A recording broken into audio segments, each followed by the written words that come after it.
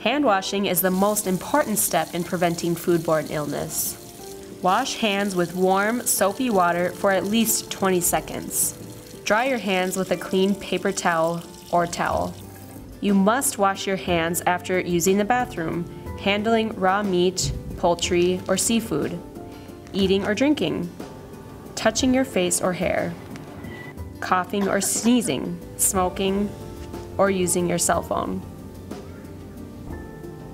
Wash your hands, fresh produce, cooking utensils, and cooking surfaces before preparing food and again after contact with raw meat, poultry, seafood, and eggs.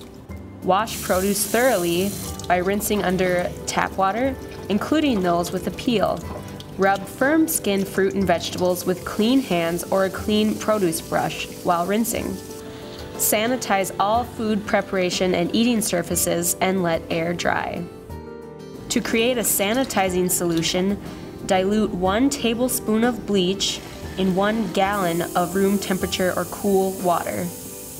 You can also use full-strength hydrogen peroxide or full-strength vinegar with 5% acetic acid. Air dry dishes and kitchen surfaces if possible. Cross-contamination spreads bacteria. Cross-contamination is the transfer of harmful bacteria or viruses from one person, object, or place to another.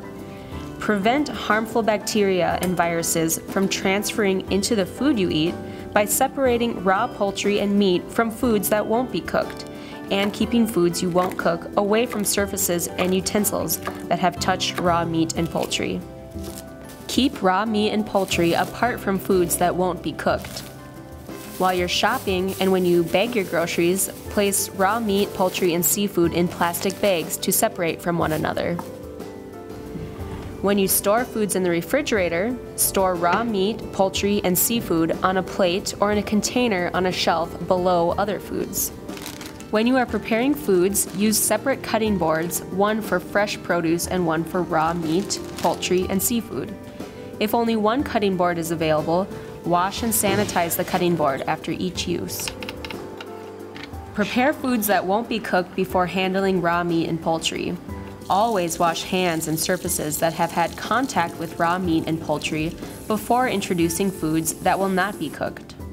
Never place cooked food on a plate that previously held raw meat, poultry, or seafood without washing the plate first. Use clean utensils when going from raw to cooked food. Color and texture are unreliable indicators of food that is cooked safely. Using a food thermometer is the only way to ensure poultry, meat, seafood, and eggs are cooked safely. These foods must be cooked to a minimum internal temperature to destroy harmful bacteria. The food thermometer should be placed in the thickest part of the food, away from the bone, fat, or gristle, and away from the sides and bottoms of hot pans. There are 3 safe ways to thaw food: in the refrigerator, in cold water, and in the microwave. To thaw foods in the refrigerator, place them in a sealed plastic bag or container.